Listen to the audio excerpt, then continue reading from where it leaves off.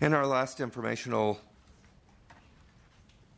hearing of the day is with the Legislative Analyst's Office. Mr. Brown and Mr. Simbal.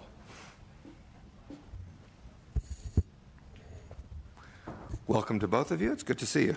Thank you. Good morning, Mr. Chair and members. Brian Brown with the Legislative Analyst's Office. I'm here with my colleague Anthony Simbal.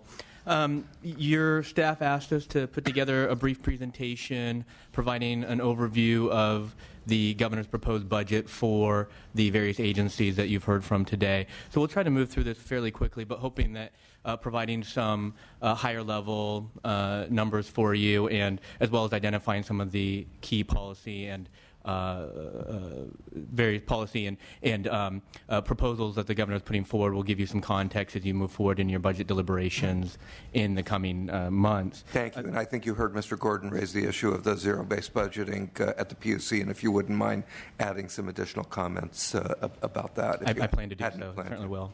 And so we have a short handout that's being distributed now, as well as our recently released report on the governor's budget for Resource and Environmental Protection Agency. So I'll refer to that a couple of times, and that's just a resource for you. It won't go into a lot of detail, of course. What I'd like to do first is, if you turn to page 1 of the handout, we have a summary table that provides for the Natural Resources, Environmental Protection, Food and Agriculture agencies, as well as the PUC, some high-level numbers on their actual spending last year, current expected expenditure level in the current year, and proposed expenditure level in the governor's budget for 15-16, as well as what the changes over time. What I want to highlight here is if you look down the right 2 columns, you can see how much has changed in each of the agencies by different funding source, general fund, bond funds, or special funds. And what you'll see is the major changes for the Natural Resources Agency, about $1.3 billion almost reduction, most of that attributable to a reduction in bond spending as well as some reduction in special fund spending. And I'll go over in the next couple of pages what's driving these changes.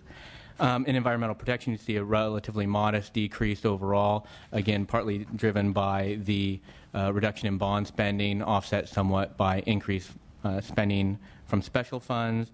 Not very significant changes in food and ag, and in the Public Utilities Commission, a modest increase, or actually more than a modest increase, about a 15% increase in special funds spending. So if you turn to page 2, what's driving these sort of high level to macro level, those overall spending trends in the governor's budget? Probably the first thing to acknowledge, of course, is that there are many budget change proposals the governor has put forward.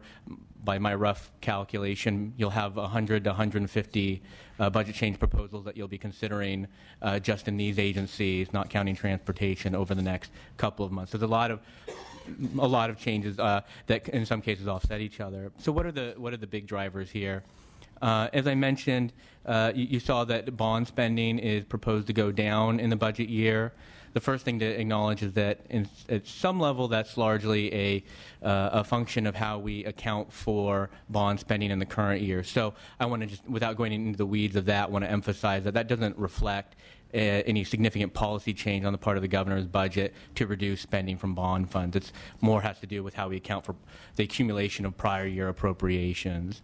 And in fact, the governor's budget for the 15-16 budget year includes 2 very important proposals to increase spending from bonds that you've actually already talked about already, Proposition 1E related to flood protection, and Proposition 1, the water bond approved by voters in 2014. With respect to Prop 1, we do have a more in-depth write-up about that with some comments in there in our analysis that we handed out.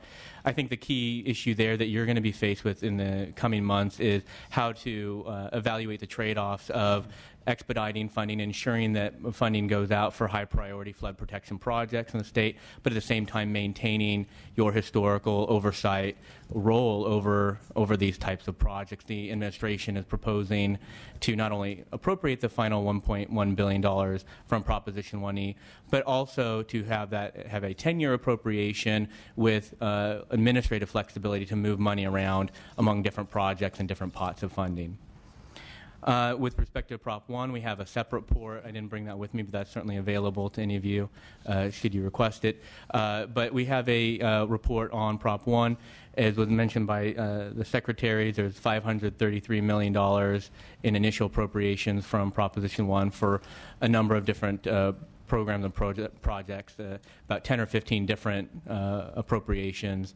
And our main comments there in our report on that proposal really, and again, won't go into them, know that you'll have subsequent hearings to discuss all of these, but are that you'll want to ensure in your oversight deliberations that departments are administering these bond programs so that the dollars are put out for the most cost-effective projects. As I mentioned, special fund spending, some significant changes there. Within the Natural Resources Agency, you saw a decrease in special fund spending. That is largely similar to the bond expenditures, kind of a technical adjustment in the Energy Commission. There are some carryover dollars from prior year appropriations, so that doesn't really reflect a significant policy change.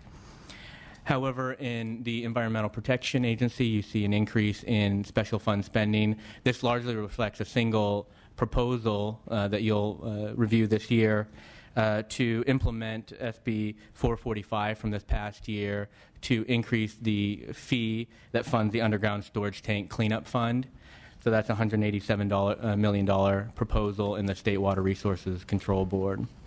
If you turn to page 3, you saw also that the Public Utilities Commission has an increase in special fund appropriations proposed. This again largely reflects a single proposal, the Universal Lifeline Telephone Program. The Commission last year approved an action to expand the program to allow low-income households to access this program for wireless services. And so you have a BCP in front of you this year to implement that. With respect to general fund, there's actually not a lot of changes in general fund overall. There's, among these 4 agencies, a modest increase in general fund spending of about $60 million, about 2%. In fact, a lot of this is, again, more of a technical issue. We're having to provide some more funding, general fund spending, to pay down debt service. So general obligation bonds that have been approved in prior years, we now have to pay the debt service associated with paying off that borrowing, and that's the largest chunk of that increase. So otherwise, pretty flat. I would note, however, that the budget does include in Control Section 6.10 general fund spending for deferred maintenance projects. I believe you heard some of the secretaries refer to that. About $31 million of that is for departments under your purview, the largest of which is $20 million for the Department of Parks and Recreation. You'll probably want to review those proposals in your coming months to ensure that the projects that they've selected or intend to select will be consistent with your priorities.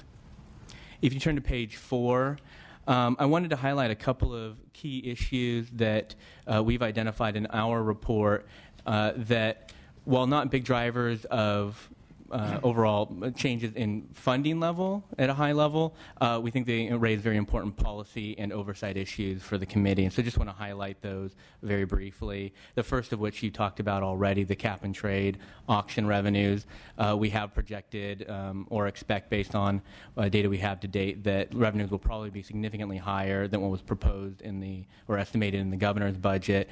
That raises some important policy decisions for you about how you would want to spend that additional revenue. It's true that a certain share of it is continuously appropriated to certain programs such as high-speed rail and sustainable communities, but that leaves a lot of funding at your discretion. We note, too, there are a couple of funds The governor has identified as having structural deficits, the Environmental License Plate Fund, and a couple of funds related to enforcement of mining regulation. And so these issues are important because you'll have to identify as you review these funds what the appropriate funding level is for the programs that are supported by these funds, what the appropriate revenue source is, and whether the particular activities, how to prioritize among the various activities that historically have been funded by these programs. The next two issues, the CAL FIRE helicopter procurement and the Air Resources Board Southern California Consolidation Project are similar in one sense, which is these are both projects that are expected to be hundreds of millions of dollars projects. There's not much funding requested in the budget year. They're just taking the initial steps, that's what's being proposed. But at this stage, despite the size and scope of these projects, we've raised some concerns about whether the relevant agencies have provided you with sufficient information to understand the full scope, cost, and funding mechanisms that will be used to support these projects. And then lastly, before I turn it over to my colleague, the Public Utilities Commission, the zero-based budget. Again, this is another proposal that really has no dollars tied to it, but we think raises some important policy questions for you. The legislature 2 years ago did require PUC to develop and provide to you a zero-based budget. What they've done is put together a very descriptive document about their programs and funding levels, but it doesn't have the type of analysis you would normally associate with a zero-based budget. Accordingly, we'll raise to you over the course of the of hearings when you take this issue on in more depth some options for you about how to think about what you want to do moving forward. If the original intent is still a priority for the committee, for the legislature, you may want to think about some additional options to have them provide the type of analysis that was probably intended in the first place. With that, I'll turn it over to Mr. Simbal to talk about the Transportation Agency. Thank you, Mr. Brown. Mr. Simbal. Thank you. Just want to make a few comments about the proposed budget for transportation. Continuing on the handout, if you turn to page 5, we provide just a big picture summary of the governor's proposed budget for transportation. This figure lists some of the major funding sources as well as the major departments such as Caltrans and the High Speed Rail Authority. I just wanted to point out two things on the figure. The first is you'll see that the governor's proposal assumes a higher level of expenditure significantly for the High Speed Rail Authority. That just increased expenditures as the project moves forward. Most of the increase is of bond funds from Proposition 1A. These are funds that have already been appropriated by the legislature that will be spent at just a much higher rate in the budget year. The second thing is towards the bottom of the figure, the State Transit Assistance Program. As you can see, it reflects the figure reflects a reduction, a significant reduction on bond funds. That primarily just reflects the spending down of the funds that was provided to local transit as part of Proposition 1B back in 2006. So that's the reduction there. In the coming months, the subcommittee will be dealing with a lot of different issues in transportation. What I want to do on the last page of the handout is just highlight 3 different issues, 3 of the major budget issues that will be before you. The first is the road usage charge pilot program. This was mentioned earlier. The governor's budget does include funding to implement legislation that was recently enacted that requires the development and the implementation of a road usage charge program. This is basically trying to look for an alternative way to fund transportation outside of the gas tax by charging individuals for a per mile charge of the amount of miles they drive. In thinking about the proposal that we just advised legislature, you're going to want to ensure that the budget appropriates the funds for this pilot program as you envisioned. The legislation laid out a process that you required the California Transportation Commission to develop an advisory committee. So you just want to make sure that the way the governor is proposing the funds are in line with your priorities. A second area you're going to want to focus in on is that the governor's budget has various proposals that increase expenditures from the motor vehicle account. This account generates most of its revenue from vehicle registration fees as well as driver's license fees. And some of the proposals the governor has is 2 main areas, both dealing in the area of capital outlay, and that is to create new facilities, replace facilities, both at the California Highway Patrol and the Department of Motor Vehicles. While those create some cost pressures in the budget year, it also creates significant cost pressures in the out year. This is part of the governor's 5-year infrastructure plan to replace facilities at both of these departments. So thinking about those proposals, as well as other things the governor wants to do, and you may want to do with the motor vehicle count, you're just going to want to make sure about the condition of that fund and whether there's going to be enough funds available to meet all those obligations, should you approve of them. The last area I wanted to focus in on is on the high-speed rail project. As you know, the first phase of the project began in the Central Valley back in 2012 on what's called the initial construction segment.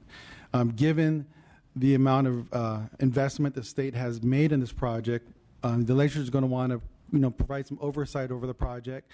This initial segment is supposed to be completed in 2018. To the extent the authority is not able to complete that on time, that could create some additional cost increases for the project. So we'll be providing you with recommendations on how you may want to provide oversight over the project in the next coming months and coming years. So those are some of the major issues. In the coming days, our office will be providing you with specific recommendations on these issues as well as other issues. But as you can see, there's a lot of different areas where we're going to be suggesting you provide oversight over the administrating department. Thank you. We have a question from Mr. Williams. Just want to give you the kind of the local perspective of oversight over the CAL FIRE helicopter issue, just so that you guys can put that in your analysis. This is something that's come, I think, much more from the grassroots local communities, especially in Southern California, because we have sundowner winds, so fires spread not generally during the day, but at night, and our current fleet has no night flying capability, which is a flaw. So I think your analysis is correct that they're not charting out how they're going to pay for it. So it's almost more oversight of them not squirreling away enough money for it, maybe instead of doing too much, because the question is when will there be set aside enough to actually purchase a craft that has enhanced capability. Thank you. And Mr. Gordon, and then Mr. Patterson. Thank you. Mr. Brown, going back to the PUC and the zero-based budgeting, so I want to make sure I understand this clearly. You're suggesting that what they provided is more informational, but that lacks the depth of analysis. Given a specific example, is there not enough definition, perhaps, of what certain personnel do? How does that play out? That's right. We do cover this in more depth, and as I mentioned in our report, there are a number of different types of zero-based budgets, so it's not a clearly defined or singular type of product. But what is consistent among zero-based budgeting typically is a level of analysis that allows you to evaluate whether you have the right level of resources to meet a particular mission, whether you can provide particular set of services more efficiently, or whether there's an optimal level of resources to provide to meet some particular goal. So that type of analysis, and that's what's lacking. Mr. Patterson. Thank you, Mr. Chairman. Does the LAO still stand behind its essential analysis that the use of cap and trade funds for high-speed rail, given that its emissions footprint won't be reduced for a 30-year? Do you still stand behind your analysis, which is essentially critical of the use? When we looked at this issue initially a couple of years ago, we did raise some issues for consideration, and one of them was really whether or not this use of the cap and trade funding was the most effective use compared to other alternatives. So that's to the extent. Is this really maximize the benefit in terms of greenhouse gas reduction? On the legal issues, it's something that we raised a couple of years ago, as you mentioned, and we continue to advise the legislature, no matter what you decide to use the cap and trade money for, whether it be high-speed rail or another activity, that you're going to want to consult with legislative counsel because of the exact reasons you mentioned, not just with high-speed rail, but with other activities as well. So it is an issue that we still continue to think the legislature needs to consider as it contemplates future funding from the cap and trade. Would your concerns not be somewhat intensified if the auctions create more revenue than than is what is proposed here? 250 maybe million additional. In other words, we're sort of on an automatic pilot here with respect to cap and trade, as if in fact it does generate more. the autopilot will essentially scrape off a significant amount of that revenue and send it to high-speed rail, notwithstanding the concerns that have been raised over the fact that it simply does not mitigate its emission footprint for 30 years. Doesn't this autopilot effect exacerbate the concerns? Yes, the autopilot, the continuous appropriation by different percentages, like Mr. Brown mentioned, with 25% going to high-speed rail, yes, to the extent that we're suggesting that revenues could be much higher, it would provide more funding than what's identified in the governor's budget for the high-speed rail project.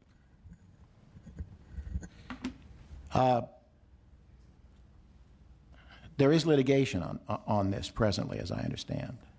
Is there? Yeah. Notwithstanding that, I mean, what would be the reality for the state if, in fact, this expenditure in a court of law was deemed to be unappropriate to the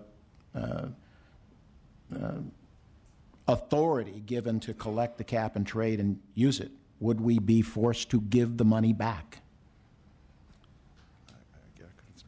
I don't know if we know how to answer that question at this time. I think ultimately it would depend what the court ruled and what order it gave the state. I suppose that's possible. That's probably something we could consult with counsel on and get back to you if you wanted a more firm answer than that.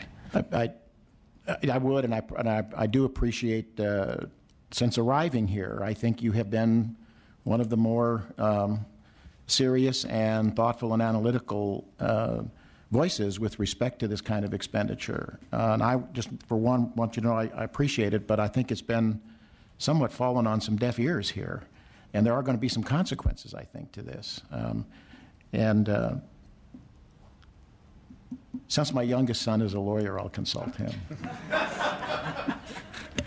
Perfect. We have got the whole family involved now. Excellent. Well, it looks like there's no further questions, so thank you very much. As we move forward, we do need to do, before I do some concluding remarks, let's do public comment. Is there anyone who would like to address the committee? Come forward now.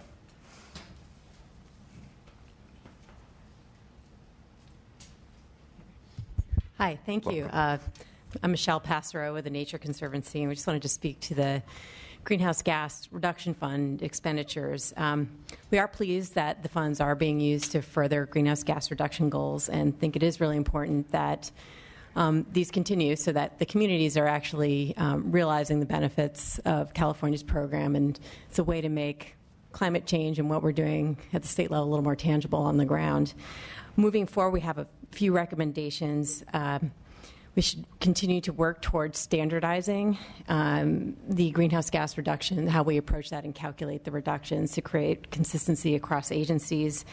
You started with the theme of resiliency, and certainly there's a lot of opportunity to not only reduce emissions, but also make us, our communities, and our natural resources more resilient to climate change at the same time. So we think that is important to keep that as an element of investments beyond greenhouse gas reductions.